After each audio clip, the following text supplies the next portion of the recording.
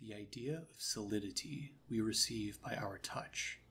and it arises from the resistance which we find in body to the entrance of any other body into the place it possesses, till it has left it.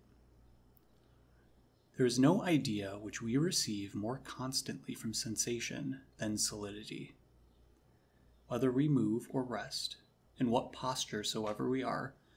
we always feel something under us that supports us, and hinders our further sinking downwards. And the bodies which we daily handle make us perceive that, whilst they remain between them, they do, by an insurmountable force, hinder the approach of the parts of our hands that press them. That which thus hinders the approach of two bodies, when they are moved one towards another, I call solidity. I will not dispute whether this acceptation of the word solid be nearer to its original signification than that which mathematicians use it in. It suffices that I think the common notion of solidity will allow, if not justify, this use of it. But if anyone think it better to call it impenetrability, he has my consent. Only I have thought the term solidity the more proper to express this idea, not only because of its vulgar use in that sense, but also because it carries something more of positive in it than impenetrability, which is negative, and is perhaps more a consequence of solidity than solidity itself. This, of all other, seems the idea most intimately connected with and essential to body, so as nowhere else to be found or imagined, but only in matter. And though our senses take no notice of it, but in masses of matter, of a bulk sufficient to cause a sensation in us, yet the mind, having once got this idea from such grosser, sensible bodies, traces it further, and considers it, as well as figure, in the minutest particle of matter that can exist, and finds it inseparably inherent in body, wherever or however modified. This is the idea which belongs to body, whereby we conceive it to fill space. The idea of which filling of space is, that where we imagine any space taken up by a solid substance, we conceive it so to possess it, that it excludes all other solid substances, and will forever hinder any two other bodies that move towards one another in a straight line from coming to touch one another, unless it removes from between them in a line not parallel to that which they move in. This idea of it, the bodies which we ordinarily handle sufficiently furnish us with. This resistance, whereby it keeps other bodies out of the space which it possesses, is so great that no force, how great soever, can surmount it. All the bodies in the world, pressing a drop of water on all sides, will never be able to overcome the resistance which it will make, soft as it is, to their approaching one another, till it be removed out of their way, whereby our idea of solidity is distinguished both from pure space, which is capable neither of resistance nor motion, and from the ordinary idea of hardness. For a man may conceive two bodies at a distance, so as they may approach one another, without touching or displacing any solid thing, till their superficies come to meet, whereby, I think, we have the clear idea of space without solidity. For, not to go so far as annihilation of any particular body, I ask, whether a man cannot have the idea of the motion of one single body alone, without any other succeeding immediately into its place? I think it is evident he can. The idea of motion in one body no more including the idea of motion in another, than the idea of a square figure in one body includes the idea of a square figure in another. I do not ask whether bodies do so exist, that the motion of one body cannot really be without the motion of another. To determine this either way is to beg the question for or against a vacuum. But my question is whether one cannot have the idea of one body moved, whilst others are at rest. And I think this no one will deny. If so, then the place it deserted gives us the idea of pure space without solidity, whereinto any other body may enter, without either resistance or protrusion of anything. When the sucker in a pump is drawn, the space it filled in the tube is certainly the same whether any body follows the motion of the sucker or not. Nor does it imply a contradiction that, upon the motion of one body, another that is only contiguous to it should not follow it. The necessity of such a motion is built only on the supposition that the world is full, but not on the distinct ideas of space and solidity,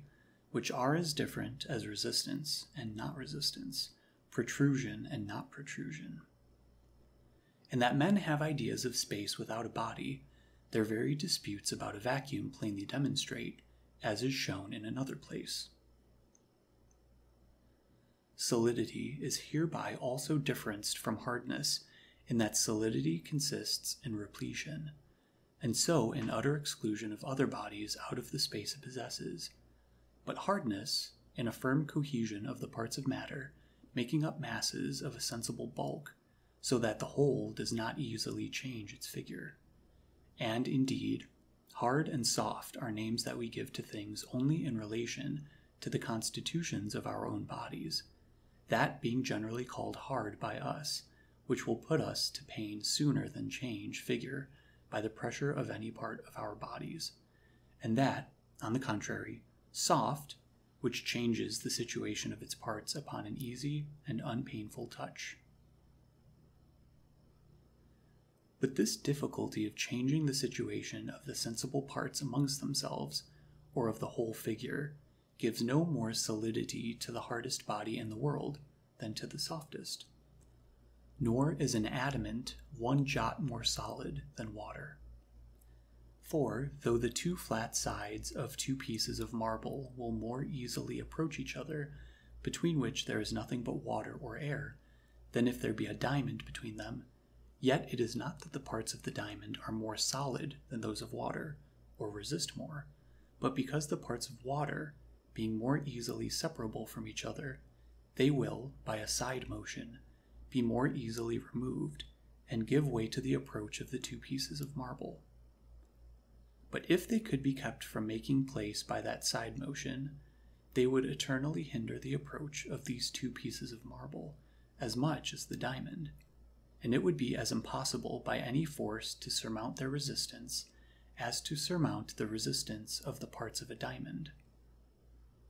The softest body in the world will as invincibly resist the coming together of any other two bodies, if it be not put out of the way, but remain between them, as the hardest that can be found or imagined. He that shall fill a yielding soft body well with air or water will quickly find its resistance. And he that thinks that nothing but bodies that are hard can keep his hands from approaching one another may be pleased to make a trial, with the air enclosed in a football. The experiment, I have been told, was made at Florence, with a hollow globe of gold filled with water, and exactly closed, which further shows the solidity of so soft a body as water. For the golden globe thus filled, being put into a press, which was driven by the extreme force of screws, the water made itself way through the pores of that very close metal, and finding no room for a nearer approach of its particles within, got to the outside, where it rose like a dew, and so fell in drops before the sides of the globe could be made to yield to the violent compression of the engine that squeezed it. By this idea of solidity is the extension of body distinguished from the extension of space, the extension of body being nothing but the cohesion or continuity of solid, separable, movable parts, and the extension of space, the continuity of unsolid, inseparable, and immovable parts. Upon the solidity of bodies also depend their mutual impulse, resistance, and protrusion. Of pure space, then, and solidity, there are several, amongst which I confess myself one, who persuade themselves they have clear and distinct ideas, and that they can think on space, without anything in it that resists or is protruded by body. This is the idea of pure space, which they think they have as clear as any idea they can have of the extension of body. The idea of the distance between the opposite parts of a concave, superficies being equally as clear without as with the idea of any solid parts between. And on the other side, they persuade themselves that they have, distinct from that of pure space, the idea of something that fills space, that can be protruded by the impulse of other bodies or resist their motion. If there be others that have not these two ideas distinct, but confound them, and make but one of them, I know not how men, who have the same idea under different names, or different ideas under the same name, can in that case talk with one another, any more than a man who, not being blind or deaf, has distinct ideas of the color of scarlet and the sound of a trumpet, could discourse concerning scarlet color with the blind man I mentioned in another place, who fancied that the idea of scarlet was like the sound of a trumpet. If anyone asks me what this solidity is,